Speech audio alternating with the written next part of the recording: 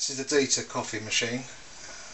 If you open the top and take hold of the bottom of the grinder unit, it's important to make sure that the drive dog sits on the drive mechanism squarely, the little T-bar.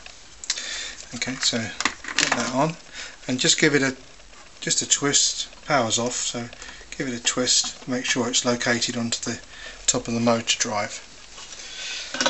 Okay, now we're going to fill it with coffee beans.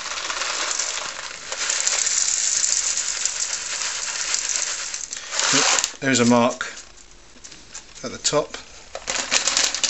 Now place the cover back on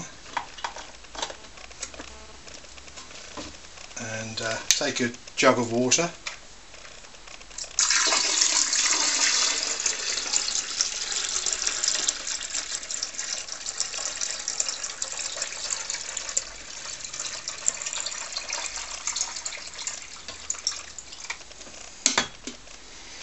Put it on the hot plate, shut the lid down and turn the power on. Press the start button and it will start to grind straight away.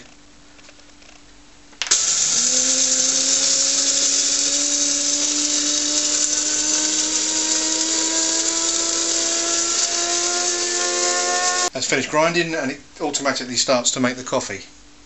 You'll see the water coming into the top of the jug.